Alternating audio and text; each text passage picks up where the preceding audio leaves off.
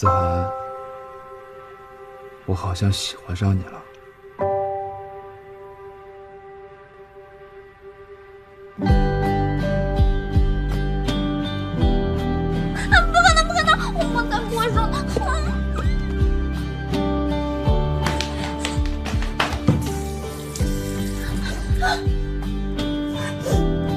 不是吧？我刚才真的说了。啊！太丢人了吧！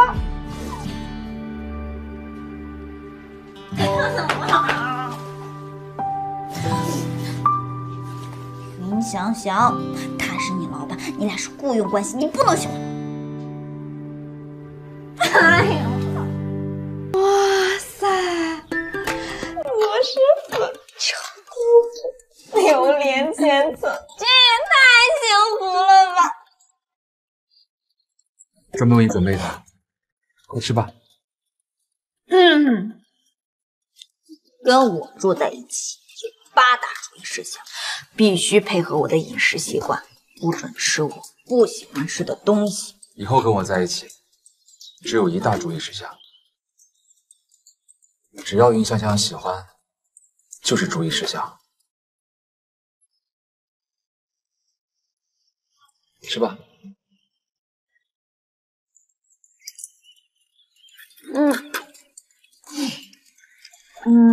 对了，傅子涵，我一直有个问题想问你。叫我涵，就像你漫画里画的那样。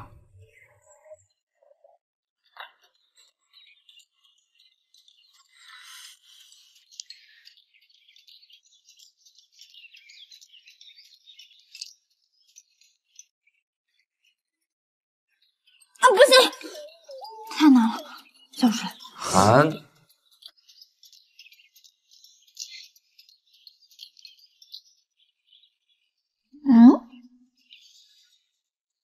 你说什么？我没听清。涵，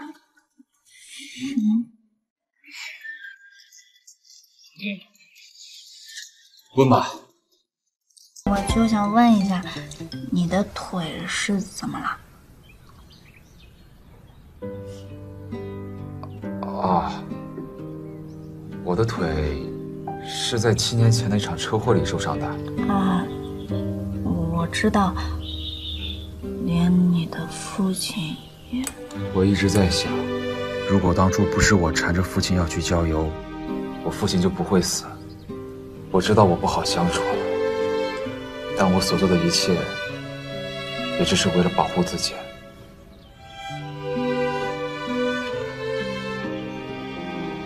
没关系，以后由我来保护你。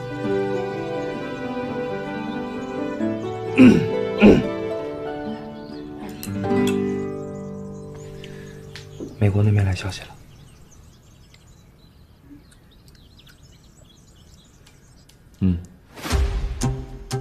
好。副总，我猜的没错，那场车祸的确不是什么意外。真的是他？那我们……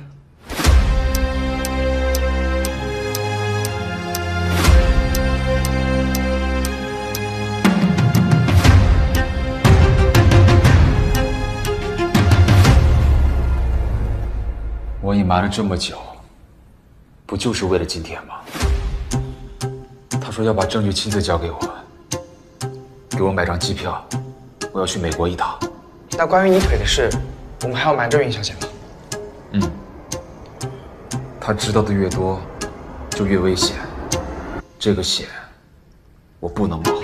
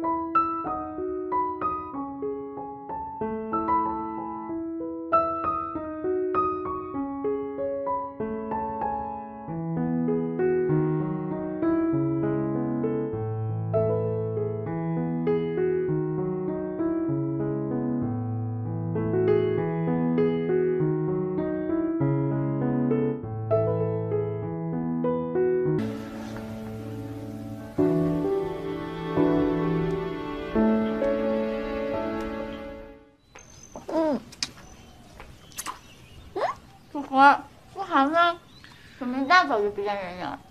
副总赶最早的飞机去美国了。在美国那么突然？有重要的事情需要副总亲自去处理。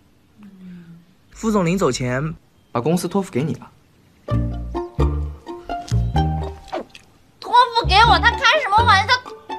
你没有听错，一会儿呢有一个协议需要你签署，我会送你过去的。董事会那边副总已经通知过了。我什么也不懂啊，那怎么办？你放心，有我在，我会协助你的。召开今天的紧急董事会，是因为有个重要的议程需要做决议。可是思涵出国了，商场如战场，瞬息万变，所以思涵不在，富士集团总裁的位置就暂由我这个副董事长来代理了。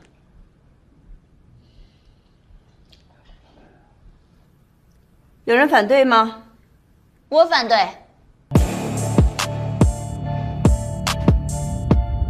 副总说了，他不在的时候，由云小姐暂代他的位置。富士集团总裁怎么能由一个外人担任？外人。可爷爷早就说过，他早已把我当成副驾的人。姑姑，这话要是被爷爷听到的话，他老人家恐怕会不高兴吧。